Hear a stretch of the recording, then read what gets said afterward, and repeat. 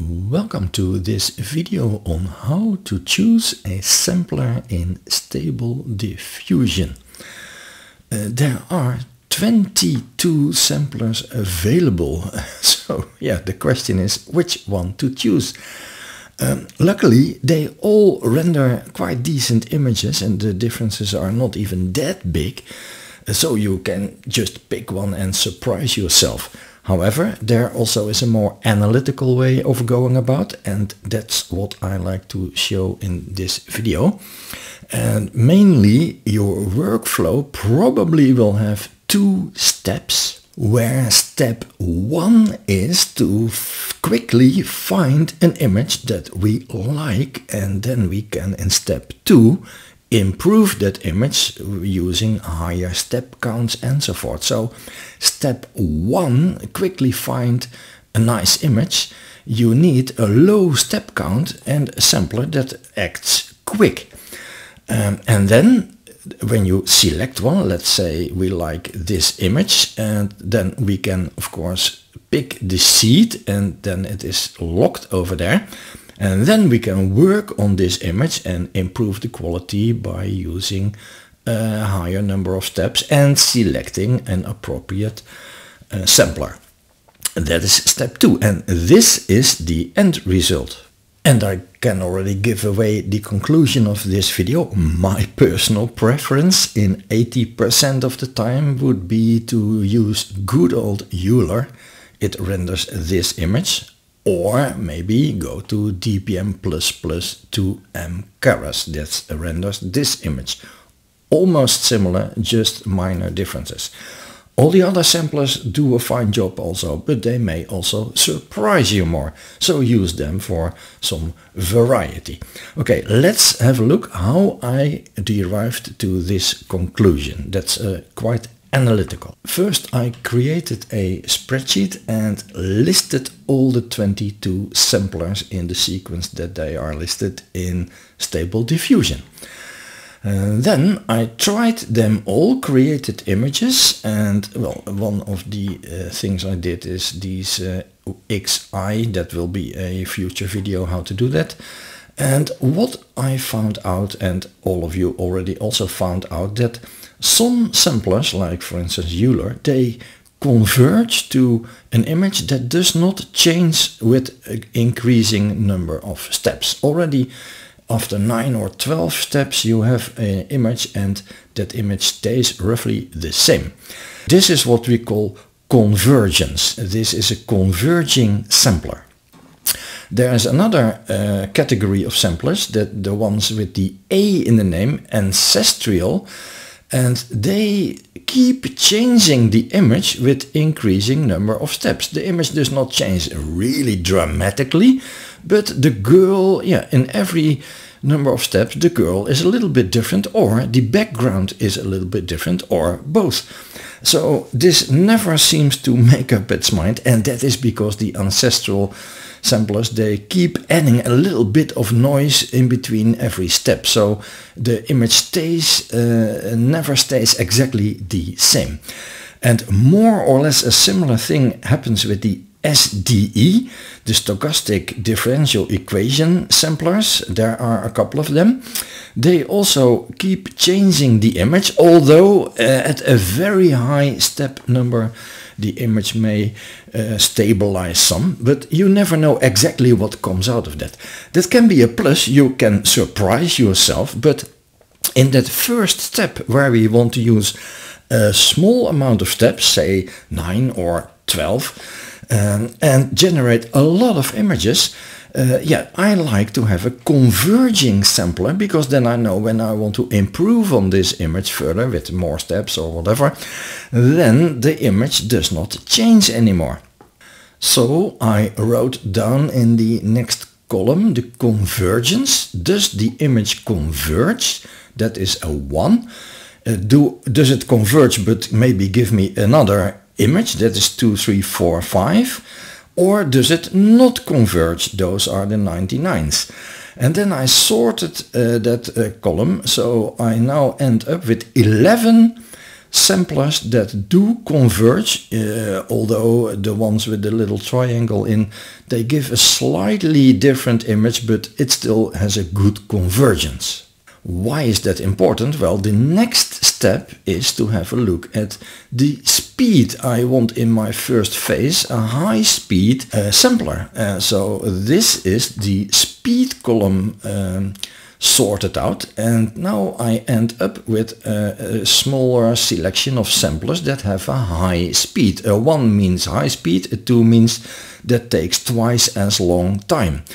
But speed in itself is not quite important. It is the number of steps that I need to get a decent image. Well, luckily with all these converging samplers, but one, you need only 12 steps. Maybe you can get away with 9. So if I multiply the speed 1 with the minimum number of steps needed, I end up with this column sorted for speed, and that means that these are the samplers to choose in that first step to quickly generate as much images as you like to select a good one. Alright, so we generate a lot of images, then we select a nice one that we like, and we like to improve on it. So now comes the interesting work.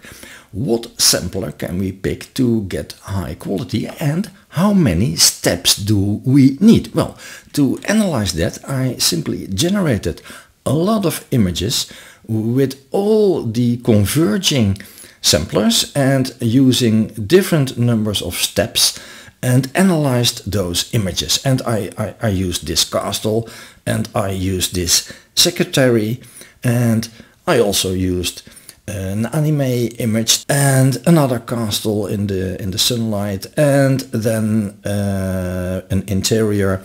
All these images, and what I did is find at what number of steps the image is already there, and with higher steps it does not change as much anymore. That is the convergence steps, and if I sort that column, then we find out that a couple of the samplers only need 16 steps, and after that the image does not change or improve in quality anymore. So is there any use to have 80 or 140 steps? Well, in my personal opinion, there is not. Almost all the samplers have reached their more or less final image after 32 steps. You can of course still go higher, go to 48 or 50, 60, 70 and see if you will really get some more detail, but in many cases that is only minor, very minor detail. So 30 steps is okay. And 16 is even okay for some. Okay, then multiply that again with the speed of the sampler. That leads to this sorted column. These 5 are the fastest. So yeah, why wait a long time if you can do it in 20, 24 steps? Then it is okay. But now comes the final point. I had a very close look at the images, and which of those do have the best quality. Yeah, what is quality? That is a personal opinion. I had a look for amount of detail and crispness or softness, or yeah, for portraits you may like this, and for busy anime you may like that. It is a personal opinion. These green ones were my personal favorites, and that led me to the final conclusion, which is that for me, a personal preference maybe, the DPM++ 2M Keras is a sampler that gives most of the time crisp and detailed and sharp images. And for portraits I tend to like Euler. It is a little bit softer, but still very nice to look at. All the other ones, they are good too, but these are my personal preference based on speed in the beginning and quality in the end. Okay, let's put this to the test. I have created a prompt. I put my step count on 9, a low number to get high speed, and batch count on 8, and Euler is one of the fast samplers, so and it converges very well. So let's just generate 8 pictures and quickly see what we get out. And if in these 8 there's nobody I like to work on, then we create 8 again and 8 again and 8 again and so on. Well, in this case, maybe this girl looks nice in my eyes. I want to create a highly detailed image. So what I do now is click over here to get the seed of this image. My batch count goes to 1 and my sampling goes to 32. That is on my computer still quick enough, and we generate this image and then see if the quality has improved. Well, it looks good to me, so I like to do a high res image right now and then upscale it, and then in the extras upscale it again. That is my standard upscale workflow.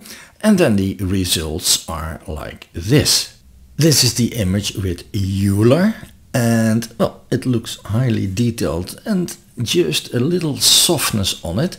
And this is the other preferred sampler of mine, DPM++ 2M Caras, and a little bit more contrast and maybe some sharper details. Sometimes you like that, sometimes you don't. And well, just for fun, 2 other samplers, an ancestral one, Euler A. It renders a beautiful picture, maybe even better than Euler itself. It's another girl, and that is because this was not a converging sampler. It keeps changing the image with increased amount of steps. So if you change the steps, you get another image. Another girl in this case. And then an SDE sampler, DPM Caras SDE, the stochastic, that also generates another girl. Not bad, just it's my preference that I know when I have an image generated with 9 or 12 steps, that if I increase the steps to increase the quality, the image does not change that much anymore. Well, this was it. Quite an analytical story how to reach a choice for your samplers. Out of 22, I managed to get a short list of just 2, and then I use sometimes one of the others to surprise me. Maybe see you back in the next video, and in the meantime, have fun.